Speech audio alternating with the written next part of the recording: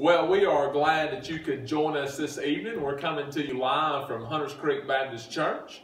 And if I seem a little nervous, it's because I am. We actually have a live audience member here with us tonight that's not named Huff. Miss Sandra Elrod is on the back row by herself joining us. And so it's a little different to have a live spectator, but it's awesome that she's here. We're glad that you're here. And what we're going to talk about tonight for a few minutes, the title is Crazy Talk. And what I mean by that is, a lot of people say things about the Bible or about Christianity that are just not true. And the more you understand about the Bible and about Christianity, you realize that people say some crazy things about the Bible and about Christianity. And honestly, the world is full of people who don't really know what they're talking about when they talk about a lot of different things. We've all met people who would talk about something, but in reality, they really didn't know what they were talking about. And the truth is, we're probably all guilty of that ourselves a little bit. I'll admit that is quite a long list of things that I don't really know that much about. Things that if I was to talk about it, I wouldn't really know what I was talking about. And I just thought two things off the top of my head that I don't know that much about are automobiles and guns. Okay, if you wanted to carry on a conversation with me about automobiles and guns, if we were going to talk for 30 minutes, you'd have to talk for about 29 minutes and 45 seconds. I just don't know that much about it. I own both, I've used both, but I don't know that much about it.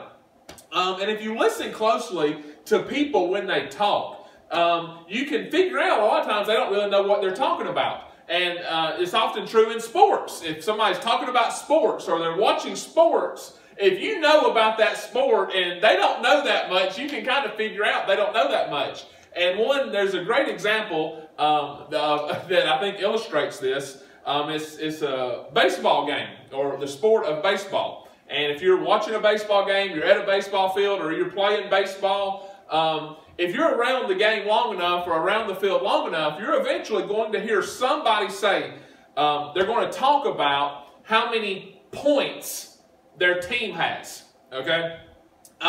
They'll say something to the effect of, we need to score some more points, or we're ahead by 2 points, or we're down by 10 points. If they're saying that, they probably are down by 10 points, okay? Or they might even holler at the person that's keeping the scoreboard and say, we need our points, okay? You'll hear that. But the truth is this. In baseball, if you know baseball, you're really a baseball fan. In baseball, you don't score points. You score runs. Basketball, you get points. Baseball, you score runs. And so the truth is, if you say points and you're talking about baseball, I don't want to hurt anybody's feelings, but you really don't know what you're talking about. Okay? And it's obvious by what you're saying that you don't know what you're talking about. It's a dead giveaway. If you're talking about baseball or softball and you're calling it points, it's a giveaway. And so a person who really knows the truth about baseball and really is a diehard baseball fan, so to speak, would never refer to it as points. Now, why am I talking about that? Well, this is the truth. When it comes to Christianity, there are also a lot of people who really don't know what they're talking about. And you can tell they don't know what they're talking about if you listen closely to the things that they say. It's a dead giveaway. And I'm not talking about mispronouncing Bible words, okay? I mispronounce Bible words. I was thinking of stories where I've heard people mispronounce Bible words. Some of you, that's not what we're talking about. I've heard someone call Malachi Malachi. I've heard a lot of people call Job Job. I've heard different, there was an example, a kid at church calling Exodus Exodius. Okay, and so people will mispronounce things. That's not what we're talking about. We're talking about things that people say that are inaccurate or wrong. And in 1 John, what the Bible is going to do is say, if somebody says this, they are dead wrong. And so I'm going to read some examples. and give you really 3 points, and try to keep this as short as possible. 3 points or 3 things that people say that shows they really might not know what they're talking about, and it also shows that there's a high chance they're not even a Christian. And this is the first thing that somebody might say that is a red flag that there's something is not right here. When somebody says, I'm a good person. Okay? Now, I'm going to read some verses out of 1 John. It's 1 John 1:8. This is actually a common thing to hear somebody say this. We've all heard people say it. I'm a good person. But 1 John 1:8, listen to these verses. This is what the Bible says. If we say that we have no sin, we deceive ourselves, and the truth is not in us. If we confess our sins, He is faithful and just to forgive us our sins and to cleanse us from all unrighteousness. If we say that we have not sinned, we make Him a liar, and His word is not in us. And so, what the Bible's saying is, if we say that we have no sin, or if we say that we have not sinned in the past, the Bible says you deceive yourself, the truth is not in you, His word is not in you, and you are calling God a liar. See, instead of saying that I have no sin, which means I'm not doing anything wrong, and I haven't done anything wrong, to the contrary, what the Bible's saying is we've got to confess our sins. And if we'll confess our sins, then God will forgive us of our sins. And this is just a very common belief, but it's 100% wrong. This is the common belief, that the world is divided into 2 types of people. This is the way a lot of people think. The world is divided into good people and bad people. And most people think they are in the good category. Okay? There's good people, there's bad people. And people say things like this all the time. Well, I've never killed anybody. I've never hurt anybody. I've never been arrested. And they list all these things they've never done. So they think that makes me good. And then there's bad people in the world. Well, the bad people in the world are usually, people view that as criminals, people who are in prison, gang members, addicts. And so those are the bad people. There's good, there's bad, I'm good. That's what most people tend to think. That is 100% wrong. Okay? There's a great example of this in the Bible of a man who thought that way. It's in Luke 18. And Jesus told this story just to show how wrong this man was. This is the way he prayed. It's in Luke 18, verse 11. It says, the Pharisee stood and prayed thus with himself. God, I thank you that I'm not like other men, extortioners, unjust, adulterers, or even as this tax collector. I fast twice a week. I give tithes of all that I possess. So what the man's basically standing up and praying, he's a very religious man. He stands up and he prays. He says, God, I thank you I'm not like other people. I'm not an adulterer. I'm not unjust. I'm not an extortioner. I'm not like this tax collector. I fast. I tithe. He basically thinks there are bad people out there. Thank God I'm not one of them. But the Bible, Jesus is going to say that man went home not right with God. He was not right in God's eyes. He was totally wrong with his beliefs. And when somebody says things like that, it is a major red flag that they do not understand. This is what the Bible's going to say, and try to keep this simple. The Bible's going to say this, that we all are in one boat. We're all alike. I tell my kids this. And we're all children of Adam and Eve. I wasn't planning on getting into this, but I did it down in our house. There's 7 of us in our house. Me, Jennifer, 5 kids. And I said, look, just talk about it. Do all 7 of us mess up? Do we all 7 sin? Does everybody in this house do things that are wrong? Absolutely. I could talk about any one of my kids. They could talk about me. They could talk about Jennifer. 7 for 7. We're all children of Adam and Eve. We're all alike. And you can go to any house in Georgia, any house in Illinois, California, New York. Everybody's alike. And this is what the Bible's going to say. There's none righteous, no, not one. We all have sinned and fall short of the glory of God. We all, like sheep, have gone astray. We've turned our own way. And so we're all much more similar than we are different. We're all in the same category in God's eyes. And just to try to help us understand that. Try to help us understand there's not good people and bad people. There's just people are sinful, period. To try to help you understand that, I'll give you a few points. This is what you got to do. This is what you got to understand. Because people really see the world this way. Good people, bad people, I'm good. But there's some things the Bible's going to teach that can help us to see it the right way. The first thing is this. You've got to look at your heart. Okay? The Bible teaches us that God does not look at the outer appearance as man does, but God looks at our hearts. And the reality is, Jesus talked about this, and Jesus taught it in a very clear way, where Jesus said, you know it's wrong to commit adultery, but I'm telling you, if you lust after a woman in your heart, you've committed adultery in your heart. And then he said, you know it's wrong to murder somebody, but if you hate your brother, especially if you hate your brother without a cause, it's equal to murder. It's the same thing as murder to have hate in your heart. And it's so important to understand that God does not look at our outward appearance. He does not look at our manners. He does not look at what we say to people. He looks at our heart. And there's all kinds of sins that are in our heart. I just wrote some down. Lust, hate, greed, malice, bitterness, jealousy, anger, selfish ambition. And this is the reality. When you begin to think about people's hearts, and you begin to not think about what somebody's done or hasn't done, their heart, it begins to level the playing field, and all of us become more similar. The second thing is this: you got to look at God's laws.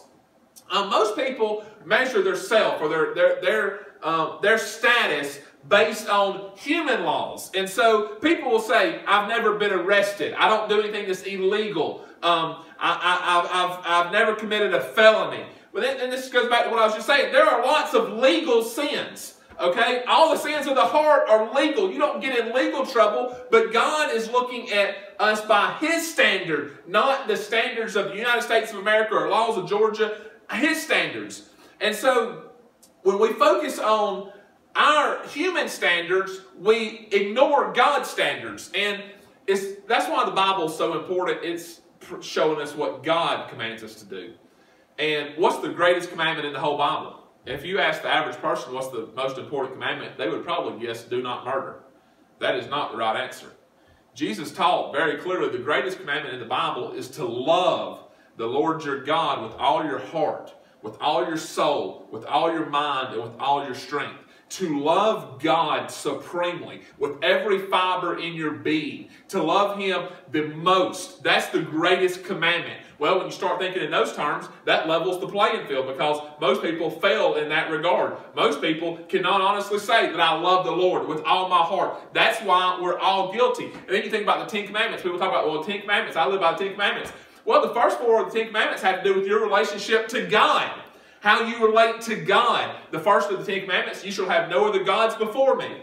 That means that you should love the Lord the most. You should honor Him. You should worship Him. You should give Him your allegiance first and foremost above anything else. That's the first of the Ten Commandments. The second is you should not make any idols or worship any idols. The Bible talks about covetousness being idolatry. And so it means that God should be honored and exalted alone in our life. Then we should not take the name of the Lord in vain. And that doesn't just mean cursing. It means that you take the name of the Lord as an empty thing. And you say that you're a follower of Christ, but your life doesn't add up to that. And then to remember the Sabbath day and keep it holy. And this is the point I'm trying to make. The more we start looking at God's standard, the more we realize that we all are falling short and we're all very similar. You might could say, I've never committed a felony, I've never been arrested, I drive the speed limit. That doesn't matter. That's not the measuring stick for what this is. You got to look at your heart, you got to look at God's law, and then you got to look at your whole life.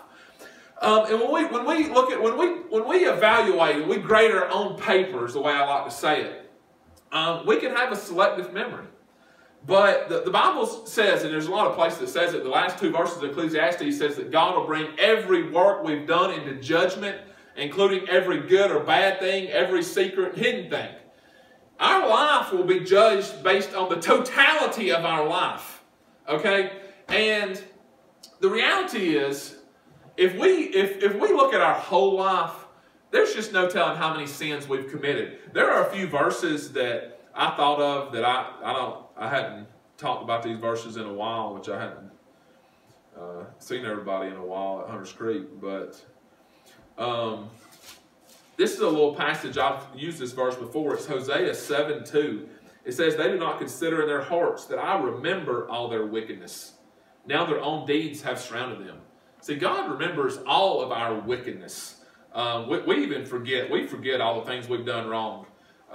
Psalm 50, verse 21, is making the same point. These things you have done, and I kept silent. You thought I was altogether like you, but I will rebuke you, and I will set them in order before your eyes. So we do a lot of things that are sinful, and God keeps silent. Nothing happens, and we just kind of move on.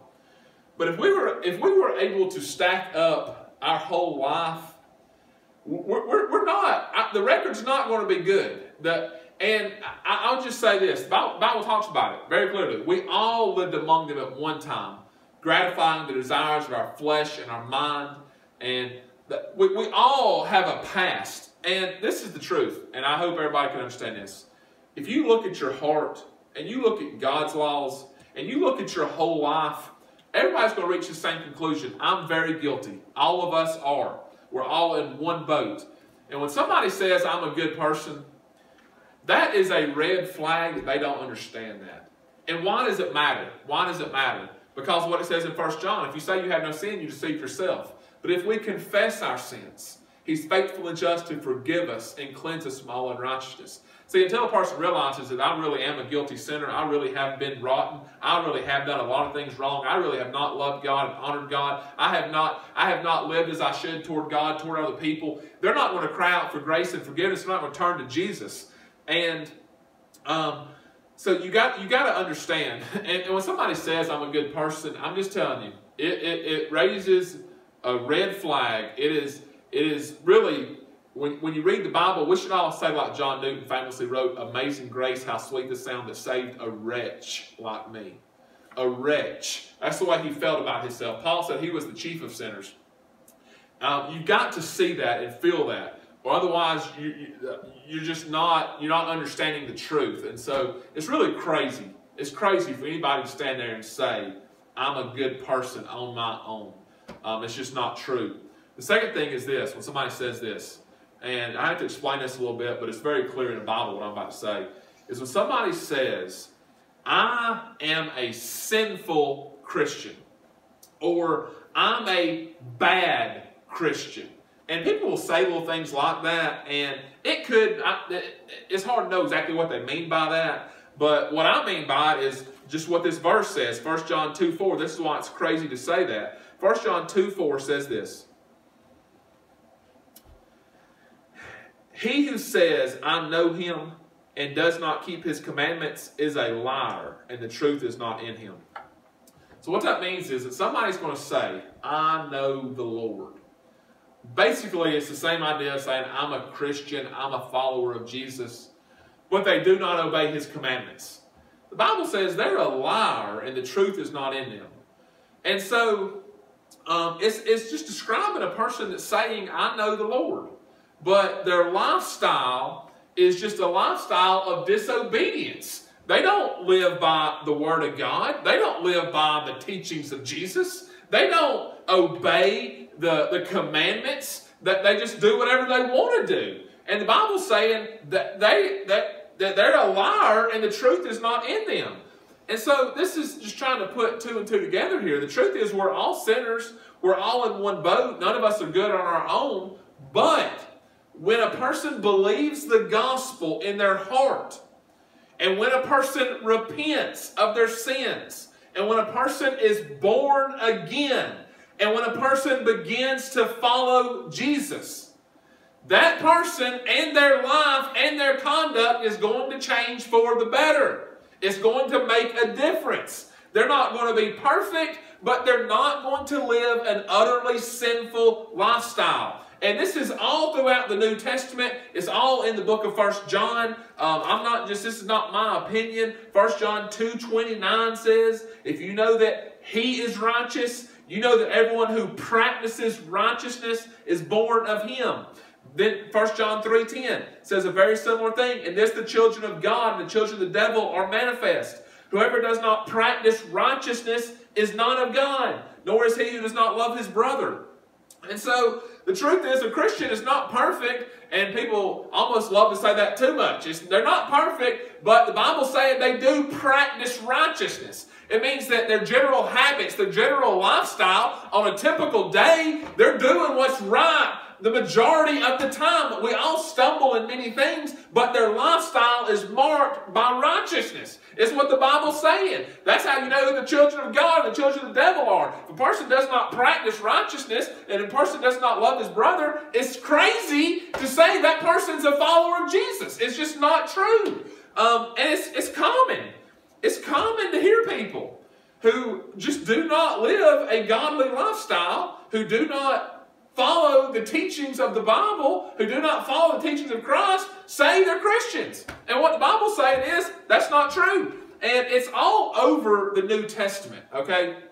And I'm trying to debate whether or not to read you all these verses. I'm just going to quote a few of them and read a few of them. It's all over the New Testament. So this is not some radical teaching that... This is the bottom line. When a person is saved, born again, become a follower of Christ, repent of their sins, put their faith in Christ's salvation, it makes a difference. Jesus said it just like this. A good tree does not produce bad fruit. A bad tree does not produce good fruit. By their fruit, you can tell them. You can see what's what by what comes out in their life, in their conduct, in their lifestyle. But just to read a few passages, I'm going to take the time to do it because it's very important, honestly. 1 Corinthians 6, verse 9. 1 Corinthians 6, verse 9. Paul wrote and said this, "Do you not know that the unrighteous will not inherit the kingdom of God? Do not be deceived. Neither fornicators, nor idolaters, nor adulterers, nor homosexuals, nor sodomites, nor thieves, nor covetous, nor drunkards, nor revilers, nor extortioners will inherit the kingdom of God. And such were some of you, but you were washed, you were sanctified, you were justified in the name of the Lord Jesus and by the Spirit of our God." So Paul's saying, do not be deceived about this. The unrighteous will not inherit the kingdom of God. And he gives this list of people.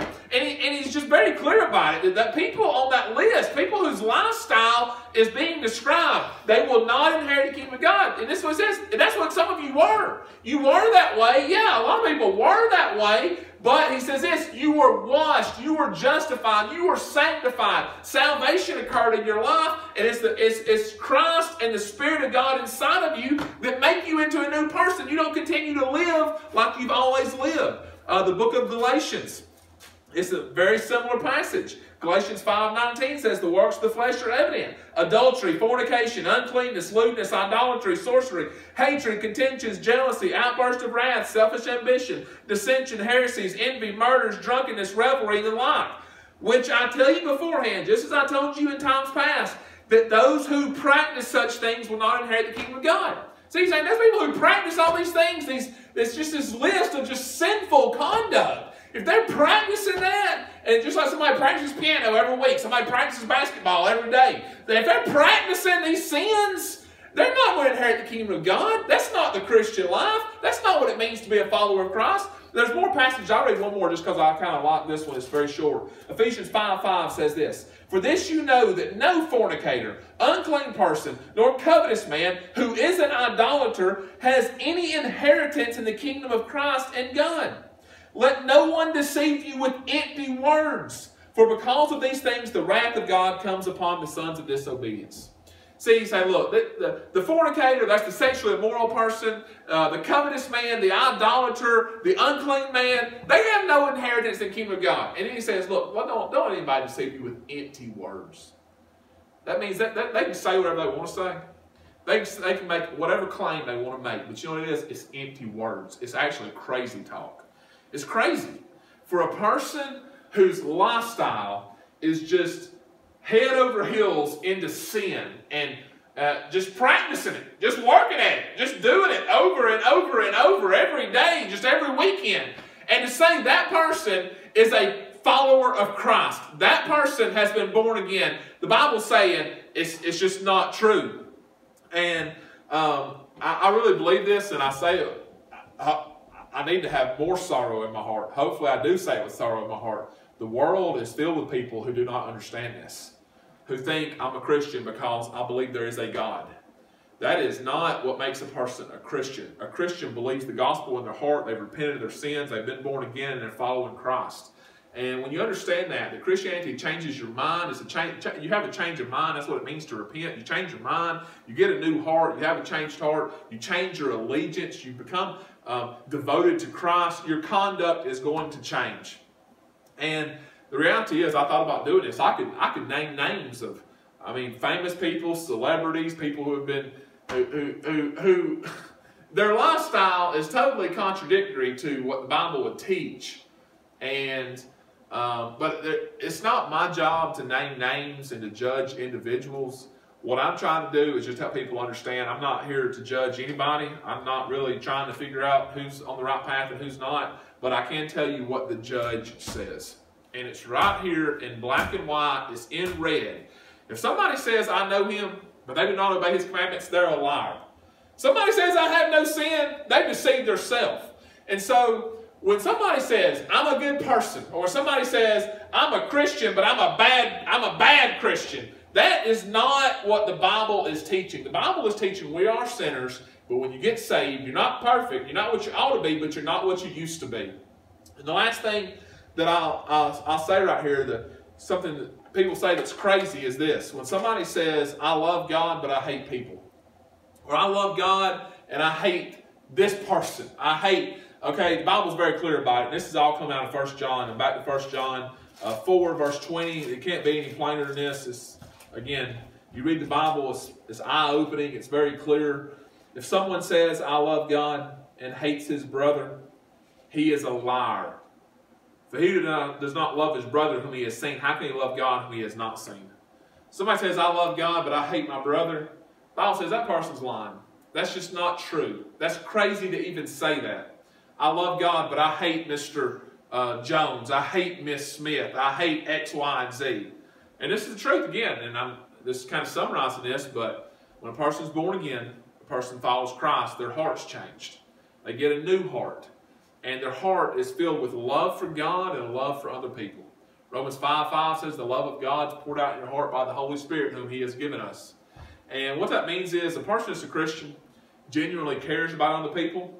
They genuinely care about another person's well-being, about the welfare of other people. They don't have malice and hate and bitterness and jealousy and envy in their heart toward other people. Instead, they have goodwill, kindness, compassion, love in their heart for other people. It's all over the Bible. This is a birthmark of a Christian. 1 John 2:11.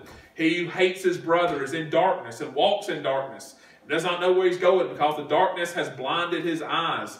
1 John 3:14. We know that we have passed from death to life because we love the brethren. He who does not love his brother abides in death. And so the reality is this, that Jesus is the greatest example of this. He loves sinners. He loved tax collectors, prostitutes, thieves. He loved them. He loved poor people. He loved the sick, the downcast, the needy. He showed love to people who were not Jews across ethnic boundaries. He loved the young people. He loved old people. And that is the heart of a Christian. The Bible's being clear about that. To say that I'm a Christian, I love God, and I hate these other people who are made in the image of God is just craziness. And so when somebody says something like that, it's just obvious. That is a red flag. That is a gigantic red flag. And so that's the 3 points. When somebody says, I'm a good person, or somebody says, I'm a Christian, but I'm a bad Christian, or somebody says, I love God, but I don't love X, Y, and Z, or I don't love this group of people, or this type of person. It's a major red flag. And I can say this, and I don't know how good a job I did with this, but I will say this. It was understanding some of these truths that opened my eyes to my own reality, to the fact that, number one, I was not a Christian when I was 19 years old, and number two, what I needed to do to become a Christian. And this is as simple as I can say this, and I'm just about done. You've got to know that you're a sinful sinner. You've got to feel that in your heart. I am no different than anybody else. I'm not a good person. I have not been a good person. The Bible will even say your righteousness is a filthy rag. I am a sinful sinner. But I believe that Jesus died for me and rose again. You believe that in your heart, that Christ is my only hope. And I put my faith in Christ for salvation. You repent of your sins. Jesus said, unless you repent, you will perish. Repent and be converted so your sins be blotted out. It means to change your mind, to make a U-turn, to reverse course. to change the direction of your life. You've got to be born again. That's getting a new heart, a new spirit inside of you. And the result is you're a follower of Christ. And here's the reality. Nothing else is Christianity. And if you don't understand those things, those are the basics. People say all kinds of things. If you listen to people talk about the Bible, you will hear all kinds of things. And the reality is this, a lot of it's just not right. People say things that are just totally just not true. They may not even know it. Just like somebody saying, we need our points on the scoreboard. They have no idea how foolish they sound. Okay? They do not understand how foolish they sound. We need 2 more points. No, you got runs. You don't know what you're talking about.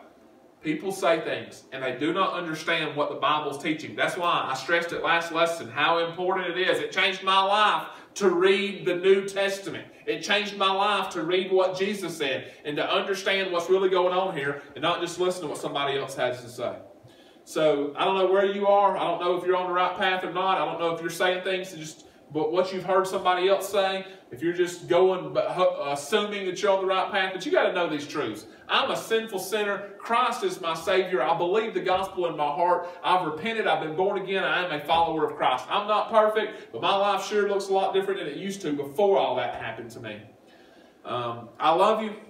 I hope this helps you. My great hope, my great prayer is that you experience New Testament Christianity in your own life. Feel free to share this. Feel free to contact me, contact our church if you ever need to. But I love you. Feel free to read the book of 1 John. I mentioned it Wednesday night. It's a great place to start. That's what I was talking about tonight. All those 3 verses came out of 1 John. If somebody says this, but they do this, then they're lying. That's crazy talk. And so you can understand what I'm saying. I don't want you to say, well, that's what this guy said on Facebook I saw. That's what the preacher at Hunters Creek said. That's what my preacher... No. You need to read this and see it for yourself and know what you're talking about. So I love you.